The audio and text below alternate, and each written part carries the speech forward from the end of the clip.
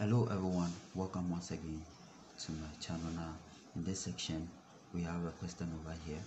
Now it's still a normal distribution, as you can see. So let's look at it now. Solution. So we have let S approximate N. So this is basically a normal distribution, that is then again from the central limit formulas that we did previously. So you can see that S is approximating N is equal to that. So when we compare this to that, then we can find what mu is and what the standard deviation is, right? So let's do that and see. So comparing what we are given over here in the question to that of the normal distribution formula, we have mu here and then standard deviation. So in this case we have the mu here being equal to 10 and then standard deviation being equal to 25 in this case. Now the question says that we should compute A, that is the probability that S is less or equal to 20. So we have the probability that S is less or equal to 20. Now in solving this probability, we have to use the Z distribution, that is the Z-score normal distribution. So then again we are using this formula here, as you can see, because we are given what S is, we are given mu, and then we are also given the standard deviation. So basically what we do is to just find the Z, and that is going to be the probability.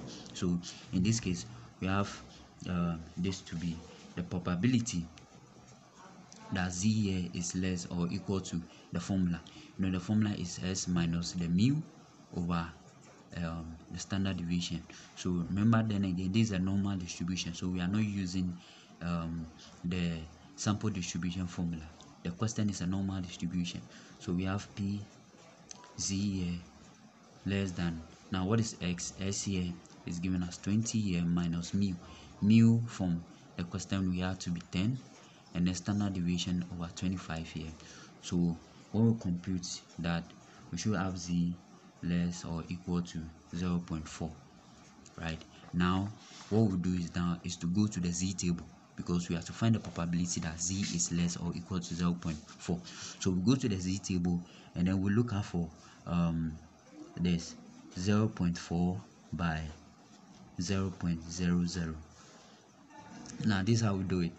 You take the first part, which is on the right hand side of the table, of the Z table. You take the value to be 0.4, and then the next one, what you do is to consider the first two values, that is before and after the point, the values that you get to be 0, but the next one to be you take that value. So if for instance this were to be 0.21, we take it as 0.21 by, then we take this to be 0 point, and then we take this one to be 0, and then we consider this to be 1.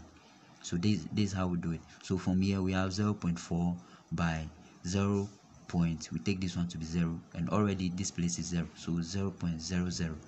So we look for this on the table, that is on the right hand side. We look for 0.4, and at the top there we look for 0.00. So when we do that, we realize that doing this, we are just going to have on the table, as you can see on the screen, we can have this to be 0.65542. all right, now so I'm going to show you guys a simple way to do this on the calculator. That is the simple way is basically from here, that is without you checking the table to see this value, but then just use the calculator and then getting this answer here. So I have the calculator here, and then what I'm going to do is now go to mode. So you go to mode and then you choose start. So start is number 3, so I'm going to choose number 3 here, and then when you choose number 3, just AC, and then you cancel it. So now your calculator is in the mode, in the start mode. Now when you get to the start mode, just press shift and then move to 1 year. 1 year is start, so just press on 1, and then when you press on 1, it takes you to these variables here. So we have type, data, sum, variable, distribution, and then minimum and then maximum. So now we are doing normal distribution, so we go to number 5. Now with this values here, P, Q, R, and T, now what it means is that if your Z here is less than whatever value that you are given over here, if it is less than the value, use P. If Z is greater than the value, use R in this case. So the calculator that, so since our Z here is less than 0.4, which means that we are going to use P. So when you get to this part, just press on 1 and then it gives you the P. That now the value we got there was 0.4. so if it is 0.4, you just put in 0.4 and then enter. Then it gives you the value that we got over here, which was what we look on the table. So if you compare this to what is on your screen, realize that it is still like the same answer, but this one, it has just been approximated, right? So this is another way to do it on the calculator. Now let's look at the B part. The B part says that what is the probability that S is greater than 5? So F is greater than 5, then we have into bracket Z greater than, the formula is X, which is 5 here, minus the mu. The mu from the question is still 10 divided by the standard deviation, which is 25 here, and then we have the probability that Z is greater than. So when we compute that, we should get negative 0.2 in this case. So now, then again, it is greater than. So if it is greater than, then we do 1 minus the probability that Z is less than negative 0.2.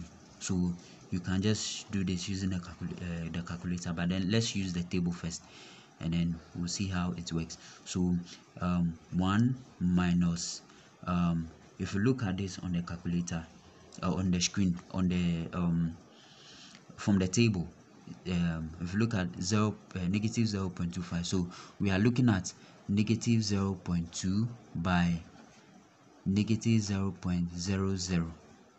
Yeah, so this is what we look at on the calculator. So we look at 0.2 by 0.2 on the left hand side, on the right hand side, by 0.00 at the top there, and then you trace it to that probability, and then when you trace it, you realize that the probability there is just 0.4200740, and then from here you just subtract 1 minus that. Is just going to give us so let me put the answer here. It's just going to give us 0.57926. Now let's look at the calculator, how we can use the calculator in solving this. Now since Z is greater than the value, because as you can see from here, Z is greater than whatever we add over here. So if Z is greater than that, then which means that using that, we go to shift 1. Already it is in the start mode. Remember, you always put it in the start mode before you do the distribution. So you go to number 5, distribution, and then because it is greater, we use R, which is number 3, and then what we are going to do is to just put in negative 0.2.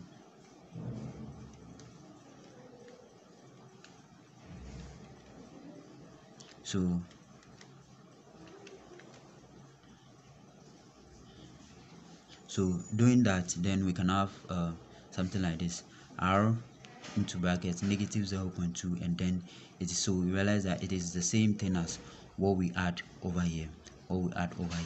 So that is another way to do it on the calculator, just to check your answer also. Okay, so let's look at the next one. So the C part says that what is the probability? So we are looking at the probability. What is the probability that 12 is less or equal to S, which is also less or equal to 15? Right, so in this case, we have the probability of that. So we have P into bracket, it becomes 12 less than X here, less than Z, because we are putting everything in the Z table.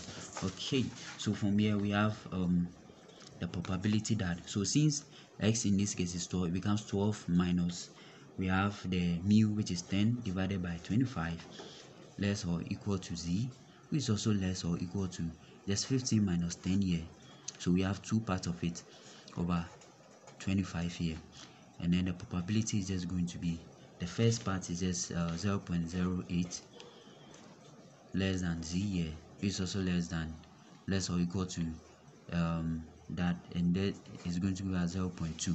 Now doing this on the, so we have to check this on the table. So on the table we check 0.0 by, so the first one is 0.0, the second one will be 0.08. so 0.0 on the left hand side and then 0.08 at the top, and over here too we check 0.2 by 0.00. that's what we check.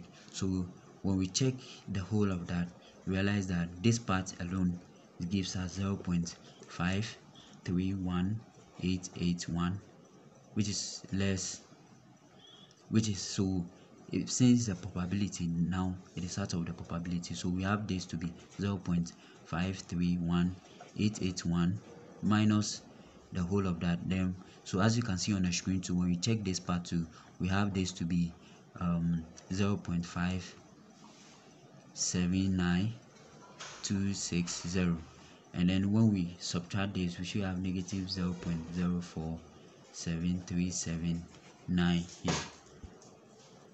Alright, so with the calculator we use P. For this one we have two distributions, that is between 12 and also 15, then we add 0.08 and then 0.02. so for that one we use P on both sides, so we have the distribution of P here, and then we can have the first part is 0.08.